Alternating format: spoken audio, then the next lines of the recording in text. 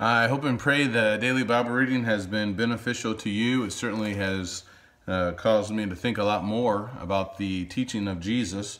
We are in Luke chapter 14. In verse number 7, Jesus began to speak a parable. He began speaking a parable to the invited guest when he noticed how they had been picking out the places of honor at the table, saying to them, "When you are invited by someone to a wedding feast, do you not take the place of honor for someone more distinguished?" Or he said, "Do not take the place of honor for someone more distinguished than you may have been invited by him." So if you go to a wedding, you don't take the best possible place or seat. And he who invited you both will come and say to you, "Give your place to this man."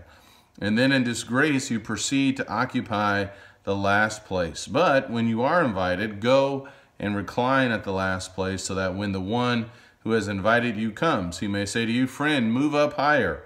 Then you'll have honor in the sight of all who are at the table with you.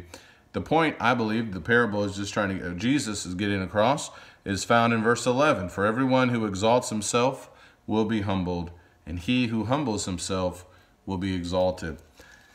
Jesus, as he is making this parable or speaking this parable to the invited guest at the house of the leader of the Pharisees, certainly this would have been a powerful point, as he is teaching that we all need to have a spirit of humility, where we need to humble ourselves, certainly. And that would have been, I think, a challenge for many of the Pharisees and many of the lawyers as well, and for me, and I think even for you and for everyone, if we're honest, that at times it can be very challenging to have a humble disposition, and yet Jesus is to be our example in all things. And so let's be sure that we humble ourselves and that we recognize the type of heart and the type of mindset that we truly need to have.